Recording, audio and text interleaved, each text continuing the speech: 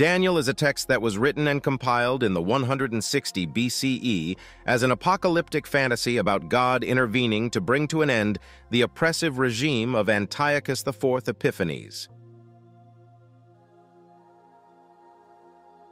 It did not happen. It did not happen. It did not happen. It did not happen.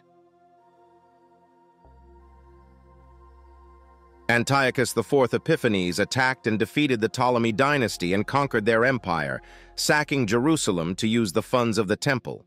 Between 174–163 BCE, promulgated several ordinances to achieve the Hellenization of the Jews.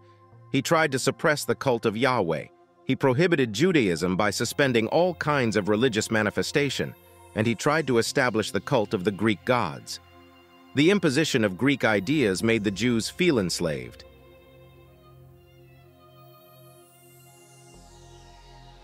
Now, there are a number of reasons that scholars overwhelmingly agree that the Book of Daniel was compiled and brought into its final form in the 160 BCE, and not during the Babylonian exile.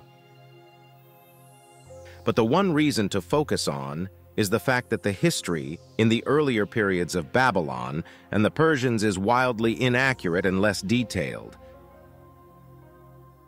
But the history becomes more and more detailed and accurate the closer we get to the 160 BCE, up until God's supposed to intervene, at which point everything becomes totally inaccurate.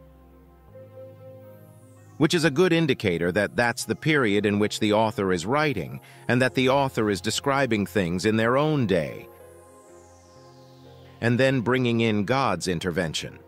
Unfortunately, Daniel didn't accurately predict God's intervention.